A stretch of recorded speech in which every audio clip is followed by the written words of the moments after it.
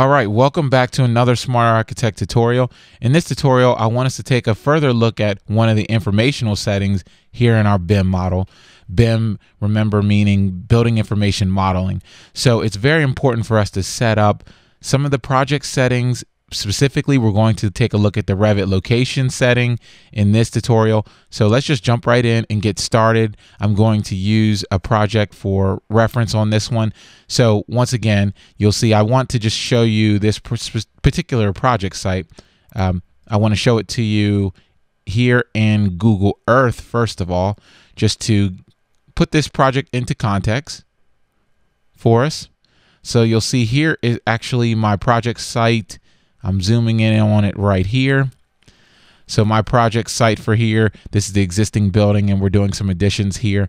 And so I just want to walk you through how I'm setting those location settings up in Revit.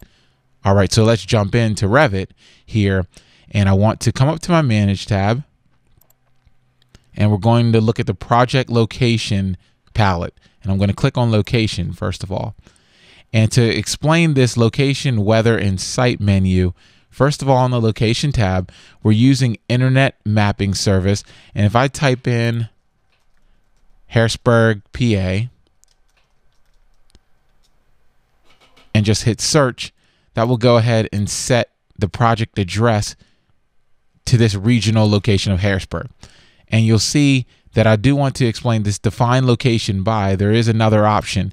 So if you're working on a project that does not have a specific address yet, like you're just looking at the feasibility of maybe even doing a project in a particular region or area, you can use the default city list, and you'll see that you can actually put in many different cities. And if you're dealing with anywhere that's in the developed world, this list is constantly being expanded in Revit because it's based on Microsoft Bing right now, and you'll see that the listing is huge. And it will actually update the latitude and longitude to that particular area. And what it's doing is finding a weather station. So now that I'm clicking on the weather tab, I'm going to hit the check mark for use the closest weather station. And you'll see how this comes into play as we continue to move forward in these tutorials.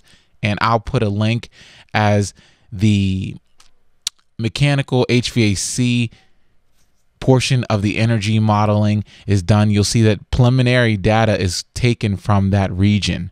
So these are important settings for us to set up initially. And then lastly is the site. And you'll see if you go back to the project north versus true north, you can see that here I can actually apply an angle to make sure that this is set up properly as well. Many times this is done through coordination with the civil engineer. So they'll give us that, and that's how we're able to define true north versus what I'm using as project north. So I'm going to hit OK here, and that will have set that up. So that is setting up the Revit project location here in Revit.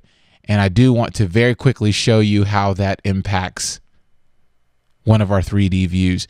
So let's go ahead and take a look at this view specifically, and then we'll come back to it. If I come up here to sun settings, you'll see that it's very important for when I use a still image, then it's using my location setting.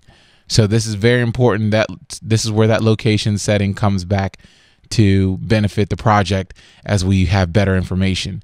So when I start to use any of these other settings, the lighting setting is used by default, but these other settings allow us to make sure that our solar studies are going to be accurate.